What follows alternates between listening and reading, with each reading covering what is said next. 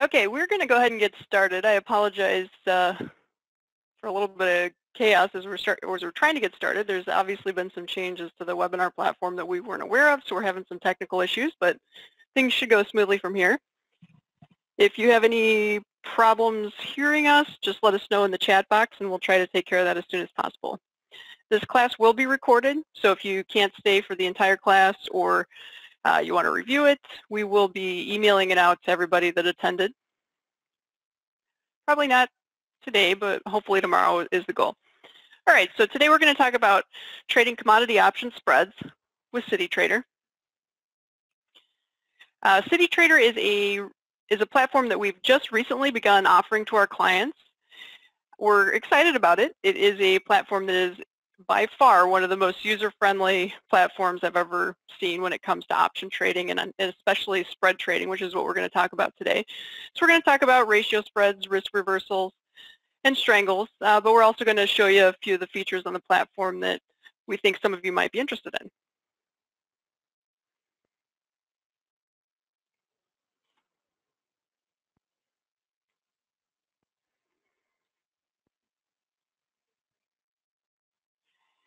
And before we get started, just want to introduce myself. My name is Carley Garner. I am a futures and options broker for DeCarley Trading in Las Vegas, Nevada.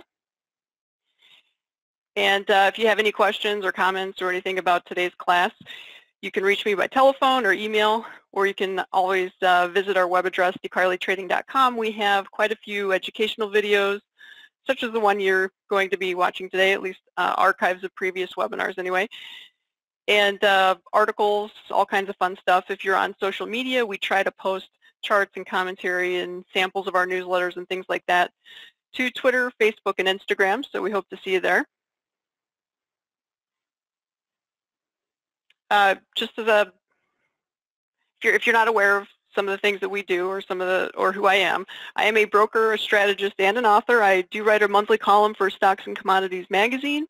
I also provide content to Jim Cramer's Mad Money, most of it pertaining to commodities such as crude oil and gold, technical analysis, that sort of thing.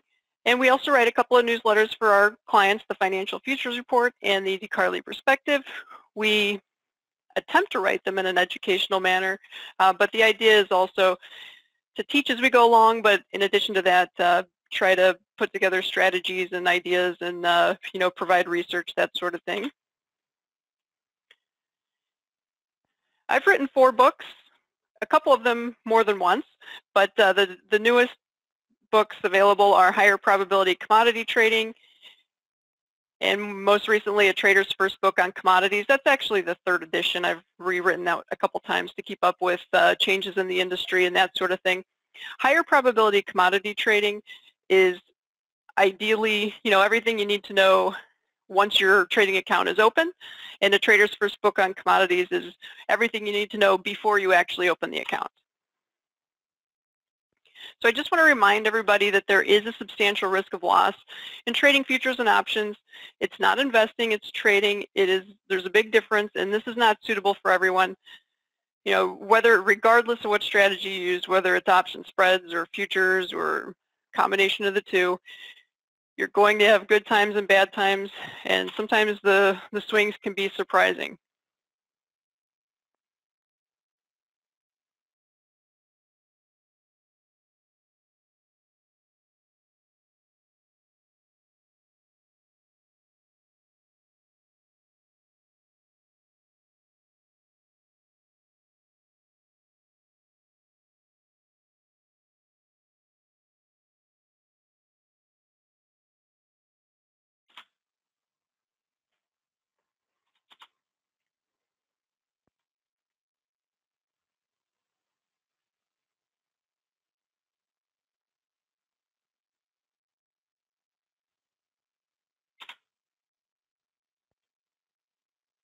So before we get into spread trading and the platform and that sort of thing, we're going to basically just cover the nuts and bolts of options to make sure that everybody's on the same page and they understand what we're talking about as we go.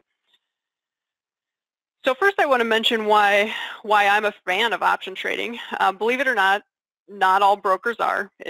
options are a little more complicated than futures, and from a risk management standpoint, they're a little more difficult to manage, and you might be asking yourself, why does my broker care about risk management? Well, the reality is, in a trading account, in a commodity trading account, everybody's provided leverage and everyone's provided free leverage. So it's possible to lose more money than you have on deposit.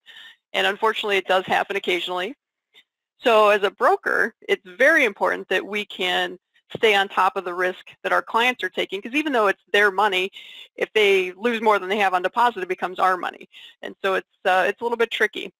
But I prefer options, regardless, or despite some of the opinions of other brokers, because they are incredibly versatile.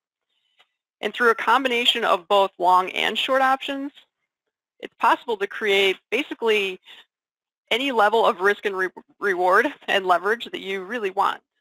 So they're incredibly versatile. There's basically two types of options. There's calls and puts. Most of you probably know that. The call option gives the buyer the call option gives the buyer of that option the right to buy the underlying futures contract at the stated strike price. A put option gives the buyer the right to sell the underlying futures contract at that stated strike price. Basically, buyers of options are acquiring the right and sellers are offering that right at a price that both parties are willing to agree on.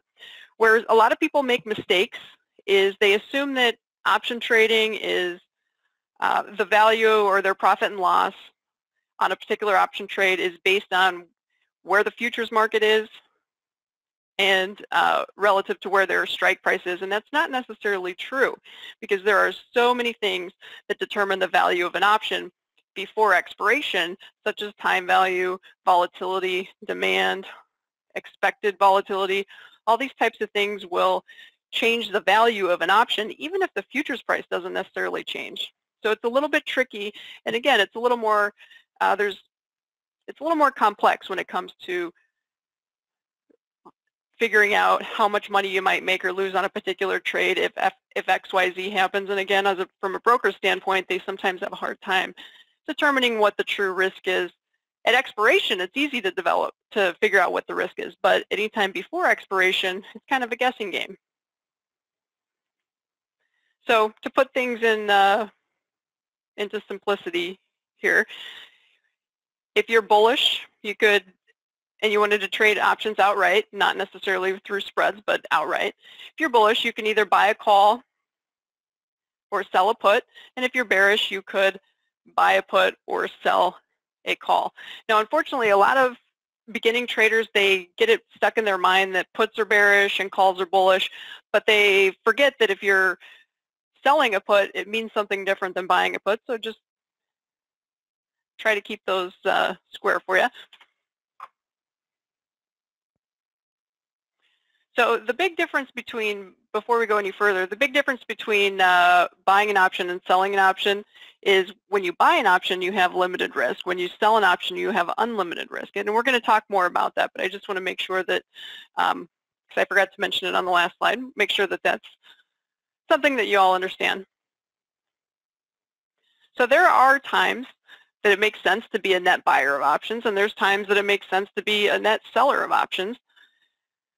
But it's not any particular time without regard to volatility and that sort of thing isn't always going to be the best time to do one or the other. So the best thing a trader can do is analyze the market and determine what's going to be the best course of action. There are times that simply just buying a call option outright is the best way to go about it.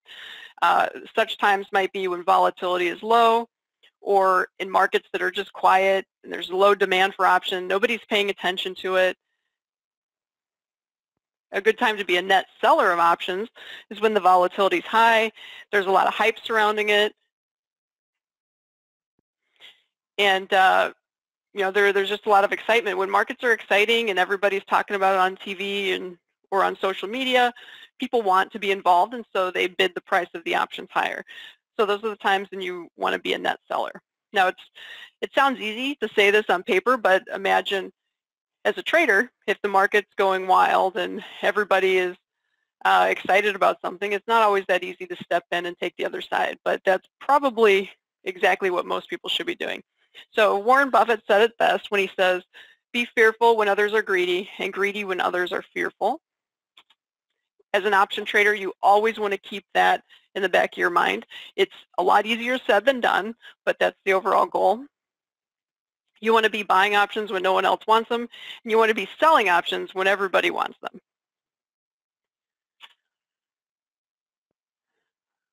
So I tend to be a fan of option selling, or at least spread trading, as opposed to just outright buying options. And the reason being, options are an eroding asset. Each minute that passes reduces the value of any particular option. In my opinion, buying an option is similar to buying a car and watching the value plummet as you drive it off the lot.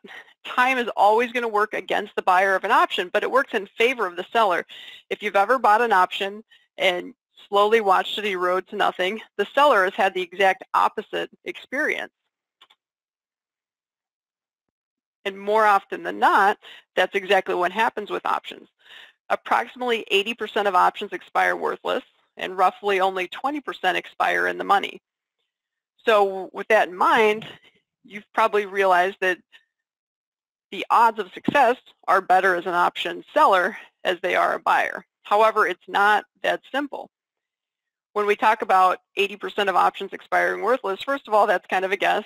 Some studies show that it's as many as 90, and others say it's as few as 70, but it's somewhere in that ballpark. But that also is misleading, because you have to understand that just because an option expires worthless doesn't mean that at one point between entry of that option and expiration, that option didn't gain in value dramatically. In fact, I've seen a lot of options that eventually expire worthless at some point during their option life are worth thousands and thousands of dollars, and sometimes they're worth thousands of dollars a week or two before expiration. So it's a little misleading to just say 80% of options expire worthless, because let's face it, as an option seller, or any type of trader in general, you're probably not going to be willing to hold on to trades with that big a drawdown to find out if it's going to expire worthless.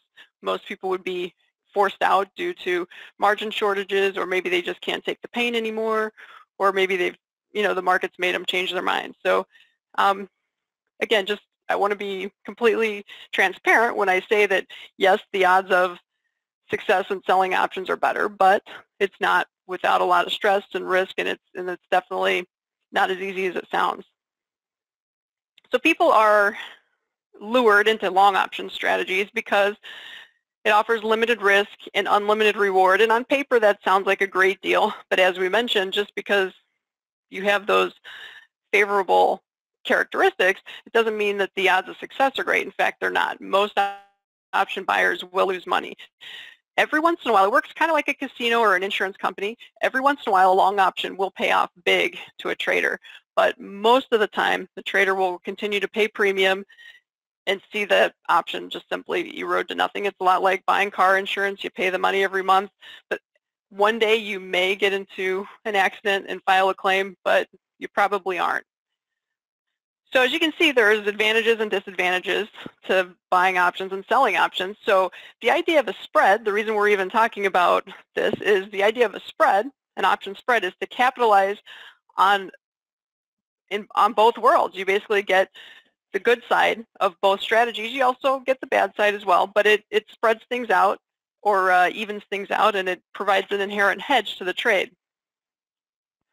So again, I want to make sure everyone understands that the value of an option is going to fluctuate not independently, that's not the right word, but I should say on its own, regardless of what the futures market is doing. For example, I'm sure a lot of you were following the E-mini S&P today. The E-mini S&P continues to rally uncontrollably. Honestly, I'm out of words to describe what's going on in that market. But the reason I mention it is, if you would have looked at the option chains today, the call options were completely exploding in value, which is to be expected when a market's going up like that. But the put options really didn't lose much value. So you would think if with the S&P up 25, 30 points, the put options should have lost a ton of value, but they didn't. I mean, they lost some, but not as much as you'd expect. So sometimes option prices option price doesn't necessarily correlate as much as you would think to the underlying futures market. Sometimes there's other things in play. There is demand for options. So in today's S&P example, there's probably a lot of traders out there trying to buy put options because they think they're thinking what goes up must come down. The market's a little overbought. It's definitely due for some sort of a pullback, but it has been for a while, and it hasn't paid off. But buying out of the money puts is a way to get the foot in the door without having unlimited risk, and so that's what's happening. So as the futures market goes up, the puts are holding value, or in some cases even gaining a little value. So the things that increase an option price are basically timed expiration. The more time an option has, the more expensive it is. Increases in volatility or anticipation in volatility will increase an option price. As an option seller, what you want to see happening is time go by. So as an option gets closer to expiration, its value disintegrates. You want to see markets go quiet. You want to see a lack of interest and a lack of event risk, and those sorts of things will work against an option price and will work in favor of an option seller. Okay, so now that we've covered the basics of options, let's talk about what an option spread is. An option spread is basically a combination of long and short options that work together toward a common goal. If you're a long option trader, if you're someone that likes to buy premium, looking for the next big move, it might make sense for you to try to pay for that premium that you're buying by selling options around it. So for example, if you think a particular market is going to go down, let's say you think the S&P is going to go down, you could buy a put option. Put options are going to be very, very expensive in the S&P, even right now with volatility, or at least put volatility low. The options are still rather expensive. So what you might want to do is you could sell a put underneath the market, or you could sell a call above the market, or you could do a little bit of both. And you're going to use the money that you're collecting on those short options to pay for the option that you believe will be your moneymaker. Premium collectors, those that prefer to sell options, can do something similar, but instead of buying the primary option, the one that's more expensive and closer to the money, they would sell that option, and then they could buy one out of the money for insurance purposes. So for example, a bearish S&P trader might sell a call option near the money and then buy a call option a little further out of the money, just in case they're wrong and the market continues higher. At least they can sleep at night and they know they have limited risk. As a spread trader, your position is inherently hedged. If the market goes up, some of the legs on your spread are going to make money.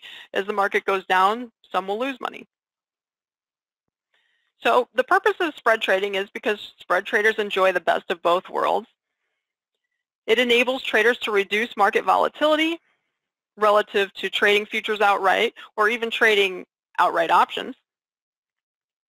And spreads can be created as a means of accomplishing various degrees of aggression and price speculation. You can control your margin with spreads, and you can control your risk. So while short option traders can use spreads to control their margin and their risk, long option traders can use it to control their costs, to reduce costs, because buying options are expensive, and we've already decided that more options than not expire worthless.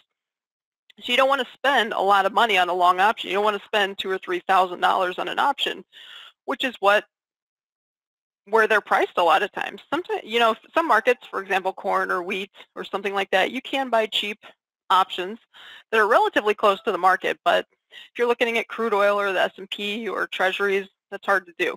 So in those markets, it's probably a good idea to use spreads to reduce your costs.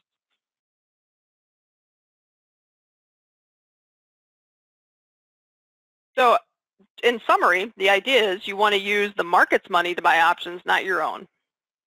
For every option that you buy, you probably want to consider selling at least one or maybe two in order to finance the trade. And again, I'm talking about markets that have expensive options, not corn. You can go out and buy a corn option for $400 or $500, relatively close to the market with 3 or 4 months to expiration. So it doesn't make sense in a market like that to do a spread unless maybe you're going out to May or July options and you can do some sort of a spread. But if you're trading March corn, you're probably better off just going long some sort of option and letting it ride.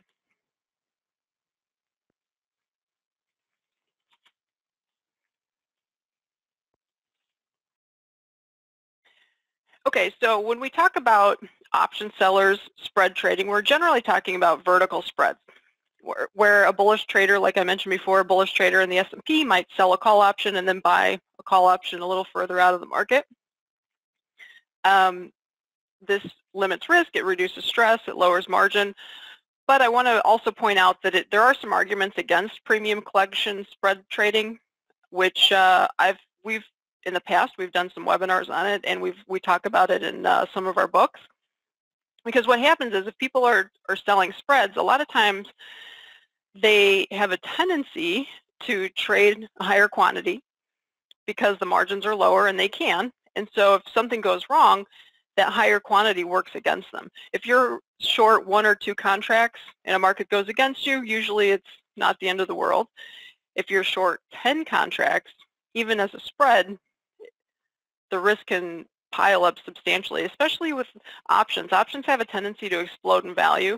They'll trade weeks sideways or quietly, and it just seems like, as an option seller, sometimes it seems like easy money. And then the market reminds you just how dangerous it can be. So let's talk about CityTrader itself for a few minutes, and then we'll get on to some of the various option spreads that we're going to talk about today.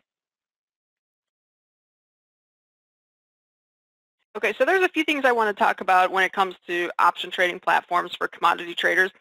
And someone just asked recently in the chat box, what's the best platform for analyzing and trading futures options?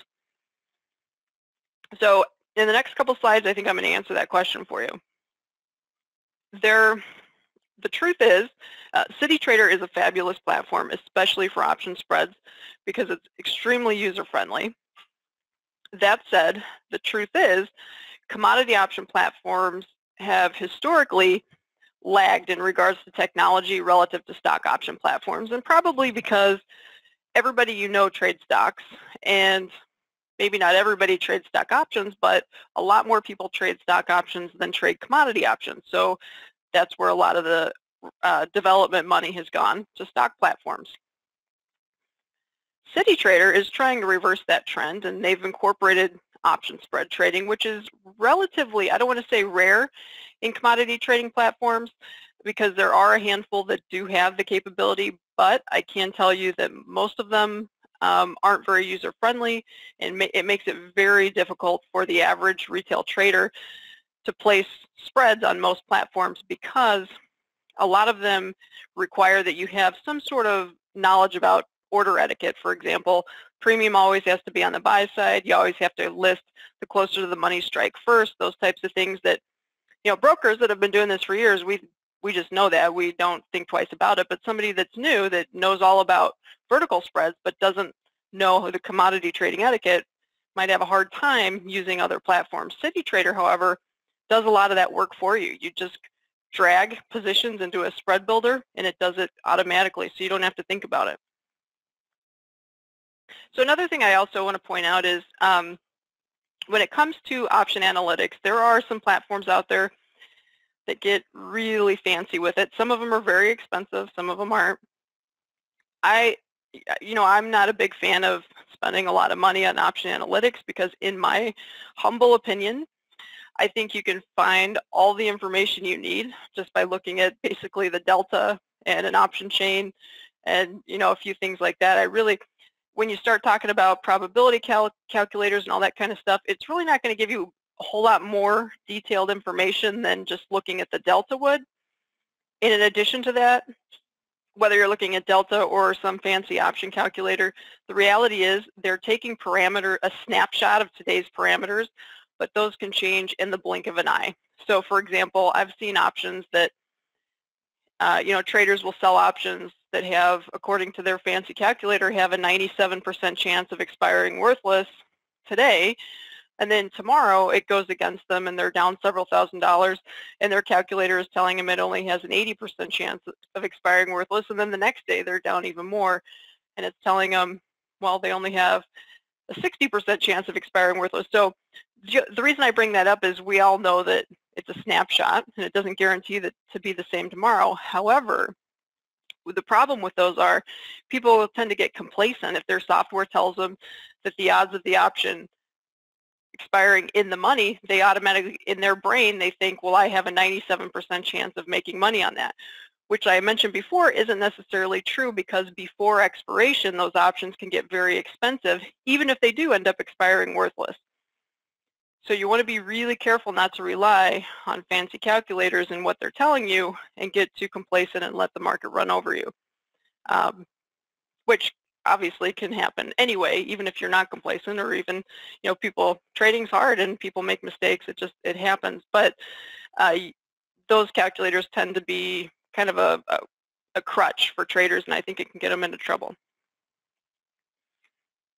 Another thing to keep in mind is not all spreads are recognized by the exchange, because if you can imagine, in any particular market, there are probably hundreds of thousands or more various spread capabilities. Like, for example, there's hundreds of strike prices and various expiration dates, and so each trader probably has a different idea of which strikes and how exactly they want to construct their spread, but the exchange doesn't have any capability of listing every possible spread, nor would a market maker have any interest or the time to quote each and every spread possibility.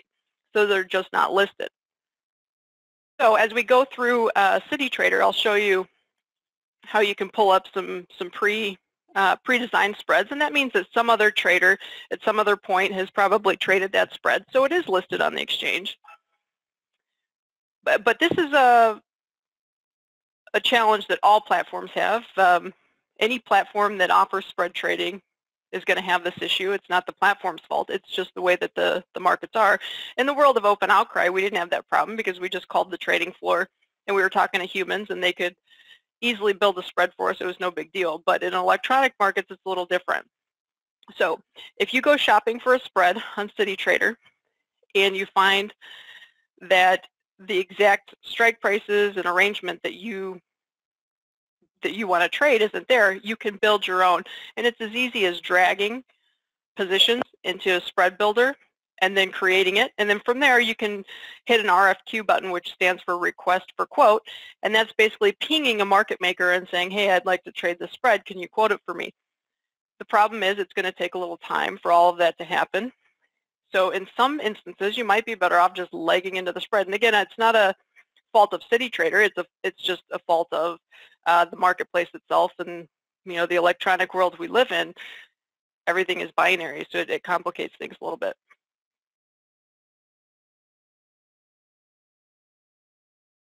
Okay, let's talk about ratio spreads. So this is going to be a little easier for you to see with the screenshot. So basically, ratio spreads can be constructed in an infinite number of ways, but they generally involve a 1-by-2, which means you're buying one option and selling two, or some traders will sell one option and buy two for insurance. Depending on how it's structured, it might involve limited or unlimited profit potential, and it may have limited or unlimited risk. So it's a little bit tricky, and it's something that traders can customize as they see fit. But today we're just going to talk about a 1-by-2 because that's generally what most traders are doing.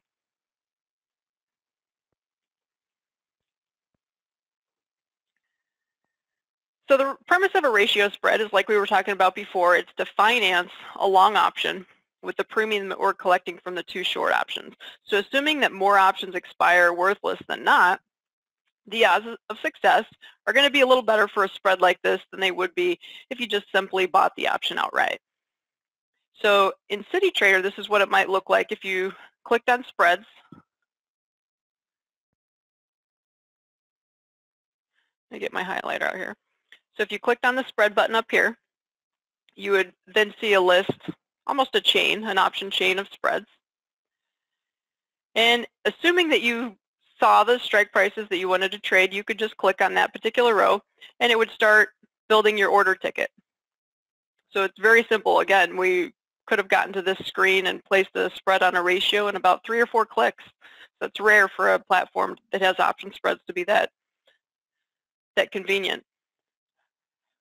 Where things might get a little tricky is understanding how the spread works. Remember how I told you before some platforms are a little confusing for other traders because when they're building a spread, they don't know the etiquette, they don't know the order of the strike prices and where the premium goes and all that kind of stuff. Well, CityTrader does that for you in the pre-built spreads and also in the spread builder.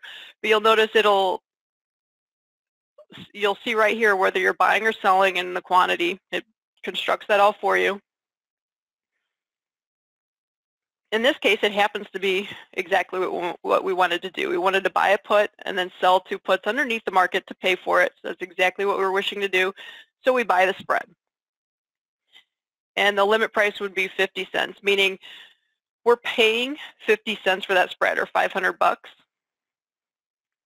And I'll show you in the next chart why that might be a good deal.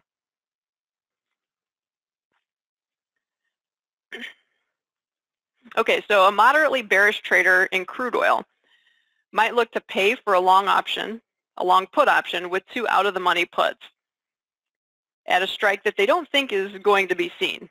This reduces the cost of the long put to $500 from $1,000, and it provides a profit potential of about $3,500. So keep in mind, like when you're doing this, your profit potential is limited. It's not unlimited. If you just bought the 54 put outright, if you just bought this option outright, your profit potential would be unlimited, but it would cost you $1,000. And again, I'll say it probably 100 more times during this webinar, most options expire worthless. So if you're spending $1,000 on something that will most likely expire worthless, it's probably not ideal. But if you can reduce your cost to $500 by selling these 2 options, then $500 isn't going to do too much damage, and it gives you profit potential all the way down to $50. So basically, in a nutshell, you are making just as much as you would had you bought the option. Now, I'm assuming at expiration. Again, before expiration is a little more difficult, but at expiration, you would make just as much as you would for the 54 put as a spread as you would have just buying the put outright, but you saved yourself $500. However, if you're too right, if the market goes below 50, you start giving that money back and you run out of money down here. So with this type of trade, you have a pretty decent profit potential and a nice big range to be right. With the problem with this trade is if you're too right, you run out of money here, and then it's basically like being long a futures contract under your break-even point. So it's not without its additional risk. It's basically an opportunity cost. So you're paying less to get into the trade in exchange for accepting a little bit of risk on the downside if you happen to be too wrong. But on the upside, your risk is limited to what you paid for the spread. So again, this spread within the CityTrader platform could have been put together with a few clicks. So let's just review the advantages and disadvantages of ratio spreads. The advantage of a ratio spread, which again is buying 1 option and then selling 2 out of the money to pay for it, is there's a low out-of-pocket expense.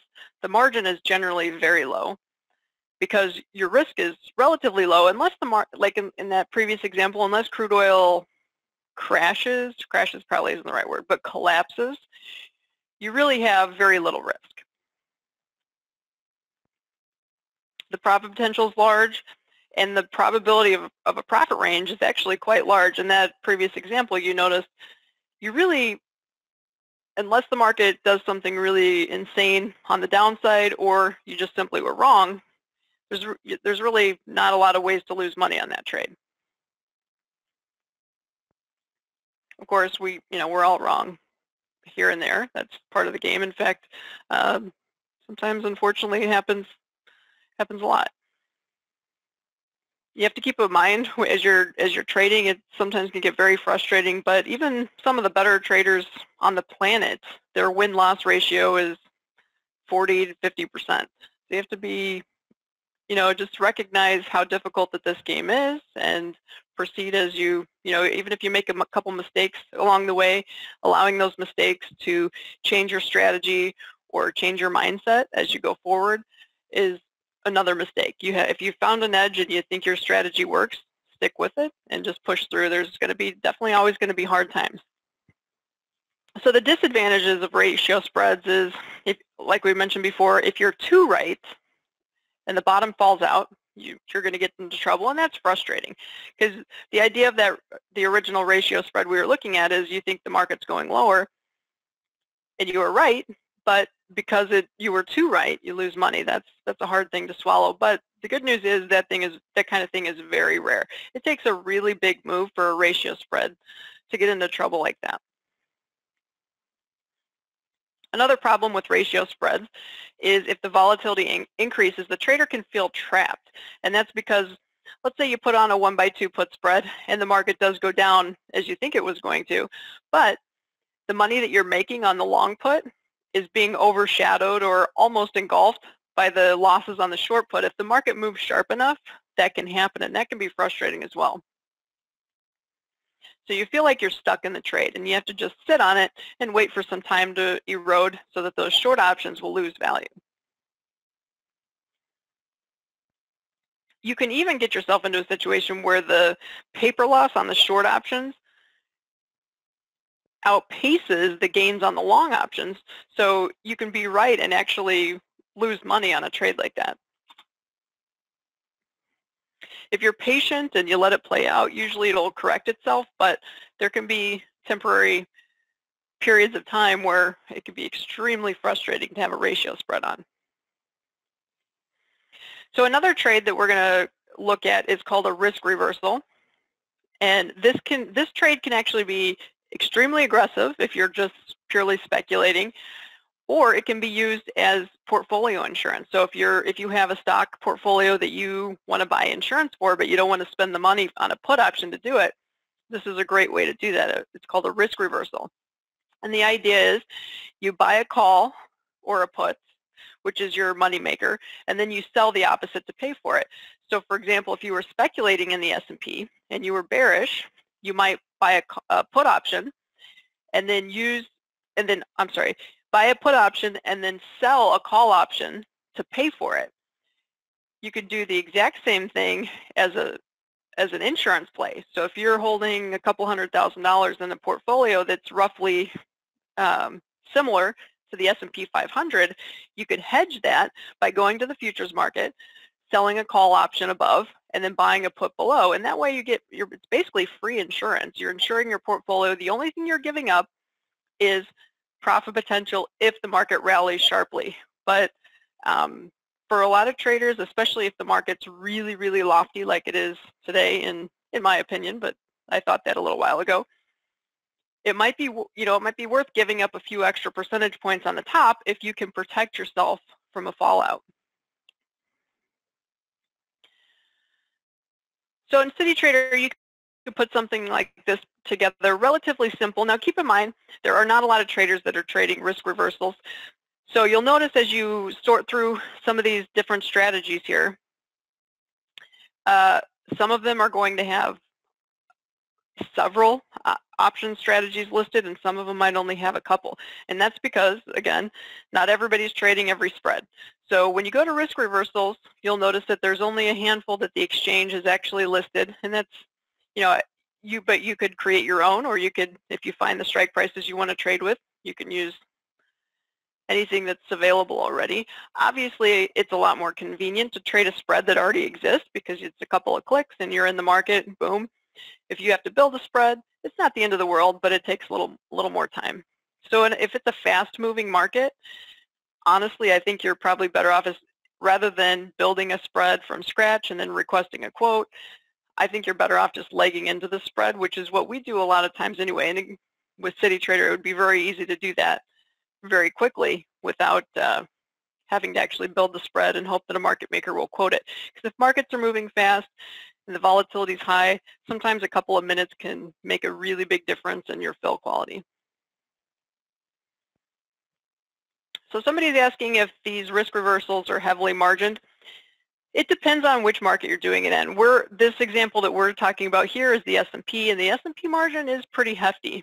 So I'd have to say in the S&P, the answer to that's probably yes. Depending on the strike prices you use, probably going to be anywhere from 3,000 to 4,000.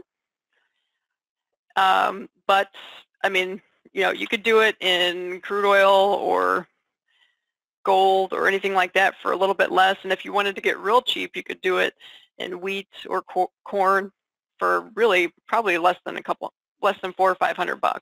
So it just depends on the market. So in this situation, we're going to choose the January 2650 call and buy the 2350 put. In CityTrader, we would just click on this row. It populates our order ticket. So we click on it, and it already populates it into the exchange accepted format, which is the opposite of what we're doing. We're basically selling the call and buying the puts, which is the opposite of how the exchange lists it, which means we would sell the spread. So it's a little bit confusing. I highly recommend that you practice some of this stuff before you actually go into a live account environment. But you'll notice that it's near even money. And the reason we're doing these particular strike prices, if you're doing portfolio insurance, you may want to spread out your strike prices a little bit. If you're speculating, you may even want to go a little closer, but this is just an example. This is basically a free trade. When I say near even money, I'm talking about the premium. So the limit price is 0.55. That's basically $25. So this trader is getting in, oh, here, actually, it shows you right here, $27.50. You can buy this spread. And again, we're selling the call and buying the put. Let me show you how it might look on a chart. Okay, now I put this chart together a week or two ago, and obviously the S&P is much higher now. In fact, the S&P is right at 2650, maybe 2640 as we speak. So as it turns out, this trade didn't work out superbly, but if you were using it as portfolio insurance, actually it still wouldn't be too bad, because at this 2650 level, you're giving up upside potential on your portfolio, but you still have insurance, and that's really what the point of it was. And you still get dividends and all that kind of stuff in your portfolio. So this was a nice hedge, and it was probably a good bet. And even though the market is here, I'd say odds of it going higher probably aren't that great. For full disclosure, I said that a few weeks ago, and we are definitely higher. So we'll see how it pans out. Somebody's asking, is there a difference in margin requirement for one index ratio spreads for calls versus puts? Margin's difficult because it depends on the strike prices you're choosing in the month. So there's really not a right or wrong answer to that question. But I can tell you that, like, we'll take the S&P for example. The call ratios tend to be more expensive than the put ratios, which for a lot of people doesn't make sense, but the reason being, call options in the S&P are generally priced at lower levels than put options because, let's face it, the S&P usually, although not recently, but usually the S&P goes down faster than it goes up. And the market knows that, and traders know that. So they put a premium in puts. Basically puts are priced more expensively because traders know that the market can fall faster than it rises. So because of that, you can put together a put ratio spread at lower strike prices in the S&P relative to what you could do in the calls. In the calls, you'd have to have the spread like right on top of the market or pretty close, and so the risk is a little greater on the calls in theory just because it's closer to the market. So again, it's tricky, but yeah, generally, the further you go away from the market with your short strike prices, the lower the margin's going to be. But I'd say if you're doing anything like this in the S&P with a ratio spread, you're probably looking at, on the call side, probably a couple thousand in margin. On the put side, you might be able to do it for 1,000 or less. It just depends on how you're structuring your strike prices. So just to make sure you understand what we're doing with this risk reversal, a risk reversal is a way for free and efficient portfolio insurance. And when I say free, I'm talking about out-of-pocket costs. Someone did mention, is this margined? Yes, this would be margined. And with the S&P where it is today, the margin on this would have gone up since the time this trade was initiated. So the margin's probably going to be about $4 grand on something like this. Right now, it probably started out closer to $3. So not free in regards to margin, but free in regards to cash, because you sold the call and then you use for $20 or $1,000, and then you use that $1,000 to buy a put. Now, obviously, the trader probably would have basically been better off not having insurance, but we didn't know that at the time.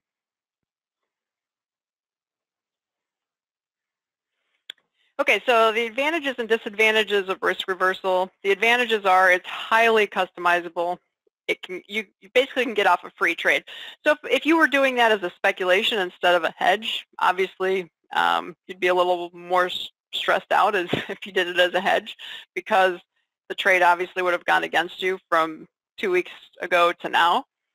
However, it doesn't deny the fact that the odds of success are still pretty good. I mean, even, we've been talking about this over and over. Just because the option is near the money right now doesn't mean that at expiration it's going to be in the money, or, if the S&P just stops here and doesn't go any higher, this trade is basically a break even. The other advantage of a risk reversal is there's no need to hold to expiration. So on the ratio spread, we mentioned that sometimes you can kind of get trapped into the trade because of the extrinsic value on the short options. But in a risk reversal, the profits can be pretty quick if you're accurate. So you can get in and out really quickly and efficiently without having to worry about waiting for time value to erode and that sort of thing.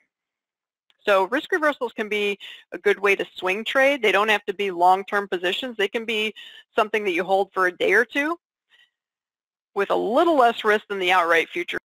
The disadvantage is a risk reversal is really not much of a spread at all. We call it a spread, but it's not, because as the market goes up, you're basically losing on both legs. If the market goes down, you're also losing on both legs.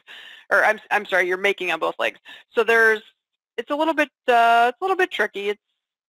It's not the type of spread that hedges itself, but it is something that, if it's constructed correctly, can make a lot of sense. But you have to be careful with where you put the strike prices and that sort of thing. Clarify, with a risk reversal, there is no hedge built into the spread. Both positions are correlated. They're both going to profit at the same time or lose at the same time. And so it kind of contradicts the idea of a spread. But I did want to discuss it because it's not something that you hear about a lot, and especially when we're talking about portfolio insurance with the market as high as it is. Now, if there's ever a time in the history of the S&P, it's probably now to consider insuring your portfolio. And so it's just something to throw out there so that everybody understands that that is a tool that's available to them. So now we'll talk about a type of spread that actually really is a spread. It's a short option strangle. Most of you have done this before. You sell a call, you sell a put. The idea is there's, generally speaking, there's a relatively high probability of success, and there's relatively low margin. It's a lack of direction type of a trade. Once again, within the CityTrader, we can do it with a couple of clicks. The nice thing about this particular spread is that although almost all, like the proper format of a strangle is a buy strangle. So this platform will automatically do that for you, create it in a way that the exchange will easily accept it, and then you just sell it. So you'll notice you click on this, on the spread itself, and it automatically puts it in as a buy one and a buy one and a buy one. But if you simply sell the spread, you're doing the opposite. You get to collect that premium instead of pay it. So in this case, you're collecting roughly just under $1,000. If you did want to buy the spread, of course you could do that. If you would rather spend $1,000 betting that the S&P is either going to go above 2740 or below 2200 at expiration, you could do that. Now this is let's look at a chart and see what it might look like. So to be honest, this is probably not a strategy that I would use in the S&P. I'm not saying it's horrible. In fact, if you look at it, it actually probably would work out. But the reason I wouldn't do it is, first of all, the March options, which is what we would be selling with this strategy, have about 105 days to expiration. A lot can happen in 100 days. I mean, it could be a completely different world 100 days from now. Collecting premium and just hoping that over the next 3 months things don't change, to me, is probably not the best way to do it. And also it's important to realize a lot of times with non-directional premium collection like this, if the market trades sideways, these options probably won't lose that much value because there's so much time on them. Options generally lose most of their value in the last month and a half or so. So the 3 months out, you have a lot of risk because if something breaks out and moves against you, you're there, but not a lot of reward because there's not much premium erosion going on. So in this particular example, a trader that believes the S&P couldn't rally more than 8% or decline more than 14% over a 4-month time frame might sell a 2740, 2200 strangle. You might be wondering why those strike prices were chosen. To be honest, I only chose them because they were conveniently available in the as an exchange traded spread, so that's what I did.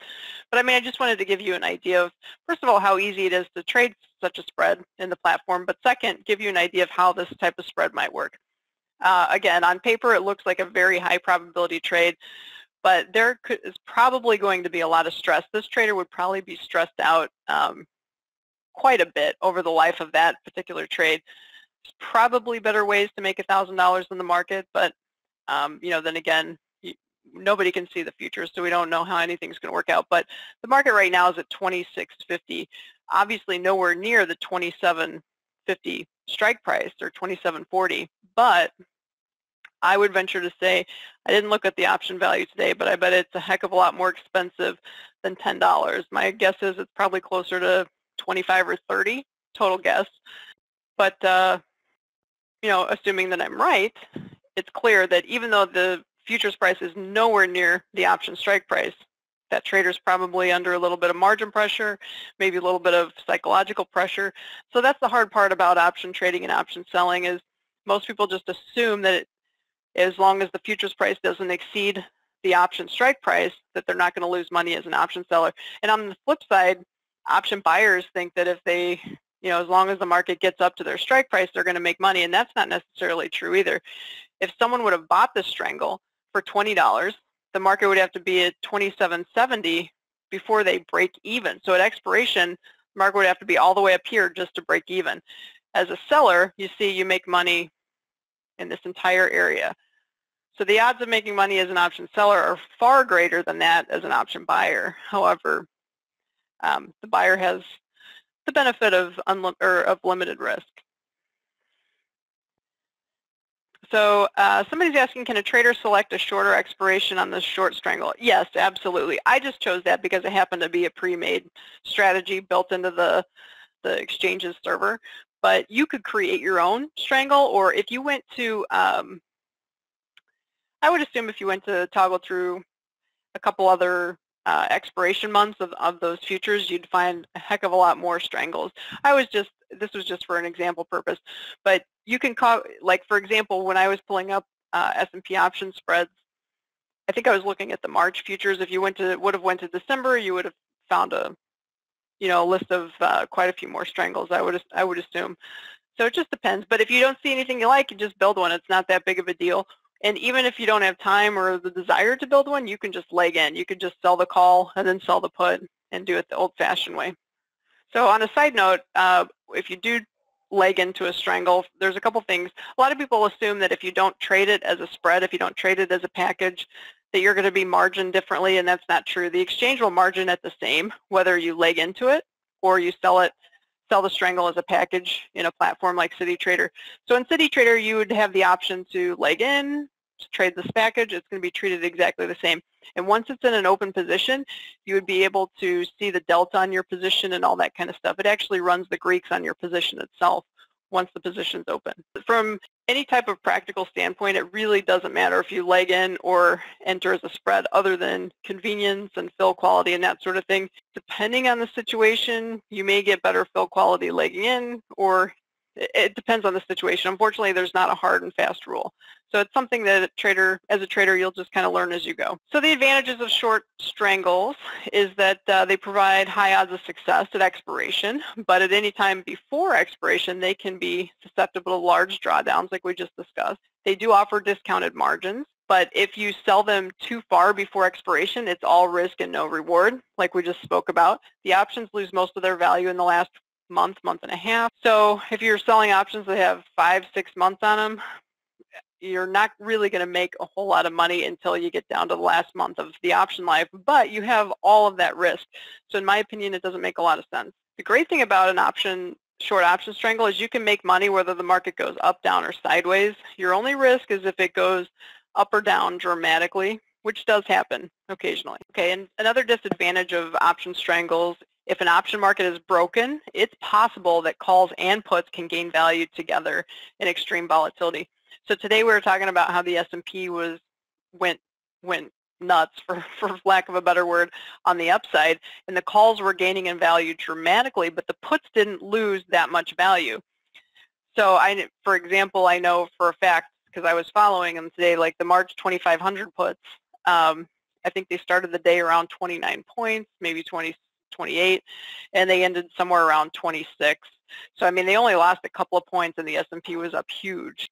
On the flip side of that, the calls got really expensive. Somebody trading a short strangle would have gotten hardly any benefit from the short put, which was supposed to be their hedge, but they would have been hammered on the short calls. In other words, what I'm trying to make sure you understand is that there's not a lot of black and white. There's a lot of gray area when it comes to options, and there's no rules. There's theories, but option behavior ultimately depends on the cumulative behavior of traders, and that's unpredictable because we're humans.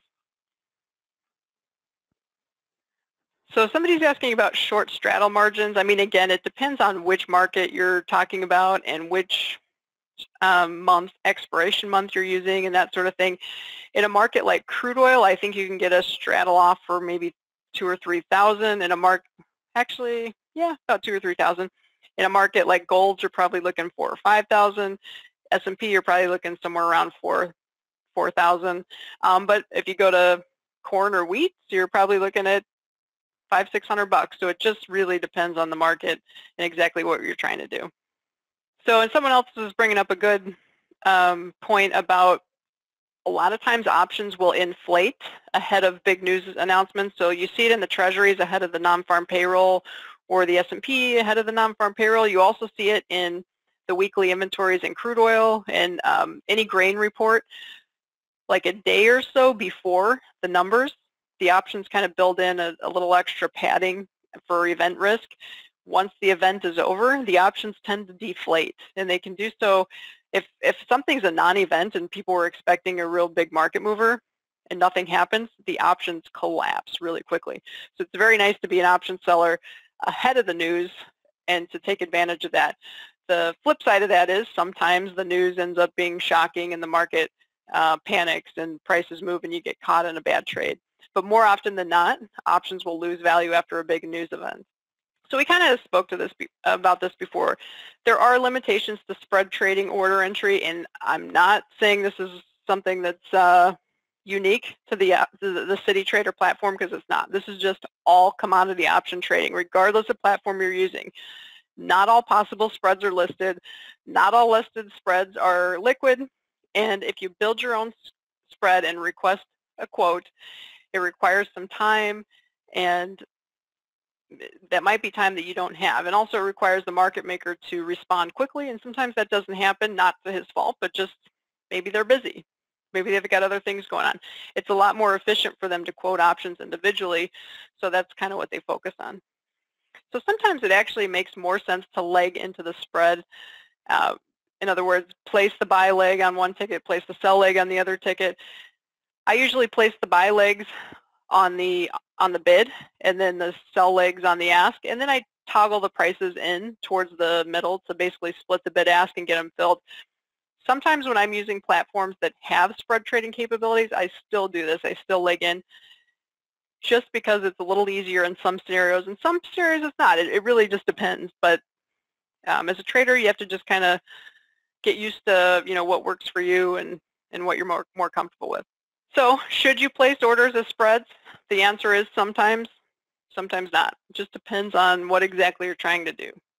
The advantages of trading spreads as a package is you don't have a risk of getting filled on one leg and not the other.